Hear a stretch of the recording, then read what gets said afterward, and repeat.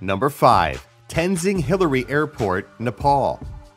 Kicking off our list of mini landing sites is Nepal's deadly descent into what is probably the world's most dangerous mountain airport. Tenzing-Hillary Airport's tiny length of tarmac sits at an elevation of 2,845 meters in the small town of Lukla. Little Lukla is the main embarking point for the Everest Base Camp Trek, which sits the airport right in the heart of the Himalayan foothills. The runway measures in at a measly 527 meters, or just 1,730 feet, and the build-up to touchdown includes a narrow and nervy passage through the mountains.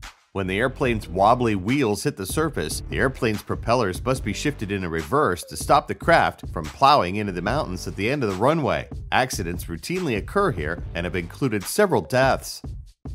Number 4. Inishmore Aerodrome, Ireland.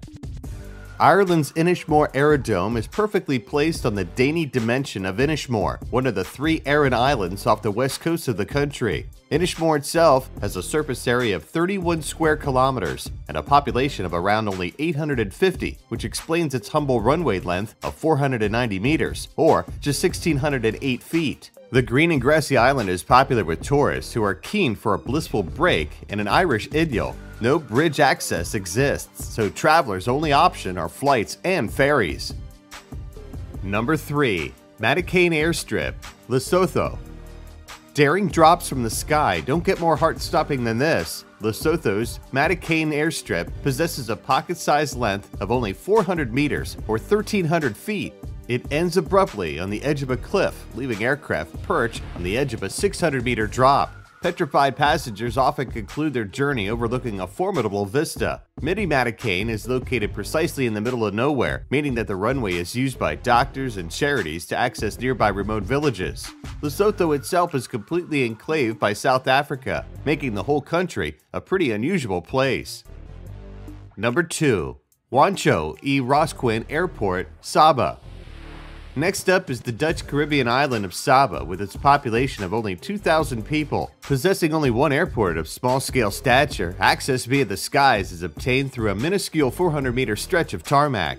Aside from its elfin proportions, what also sets this runway apart is its approach. The descent is considered to be one of the most beautiful airplane views on the planet, crammed with cliffs, hills, and sea views. Flights from here to nearby St. Martin last an average of around only 15 minutes.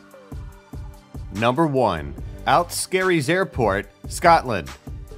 Littered with little lumps of land, Scotland's islands are home to many short and stubby landing strips. The smallest of these, and the tiniest commercial runway in the world, is located in Yrausquin Airport at the most northeastern point of Scotland. The 364-meter runway services a population of only 76 isolated folks, one of which is a child. He is the only student in his school. The archipelago of Yrausquin is made up of many minute mounds and forms parts of Scotland's stunning Shetland Islands.